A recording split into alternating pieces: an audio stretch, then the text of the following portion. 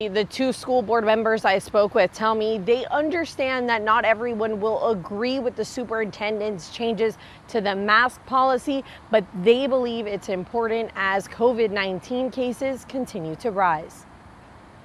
But this is the closest thing that we can come to trying to make everyone happy while keeping everyone safe.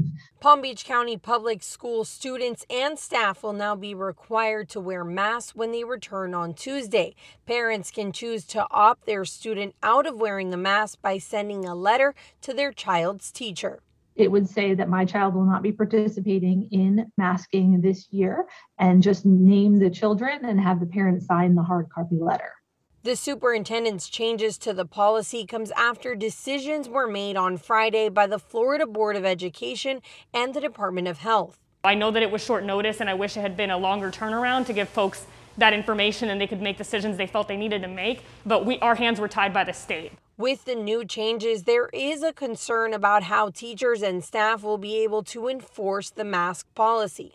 We are going to use the system we have for the students, the SIS portal. We're going to have in there, they did sign the waiver or they did not sign the waiver, so teachers can always, in a second's notice, readily see what the student's status is. The Classroom Teachers Association President Justin Katz said they're having discussions with school district staff about the superintendent's changing his position to mandatory masks for employees. He said in a statement, quote, "We believe this needs to be bargained and employees with a proof of vaccination should be given options and leeway."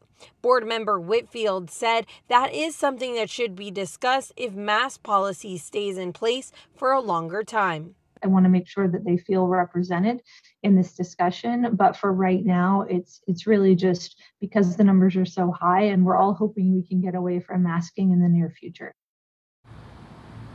In a statement, the school board chairman, Frank Barbieri, said it is important to understand that the facial covering requirement will be revisited continually and modified as health conditions improve. Reporting live in West Palm Beach, Espinosa, WPBF 25 News.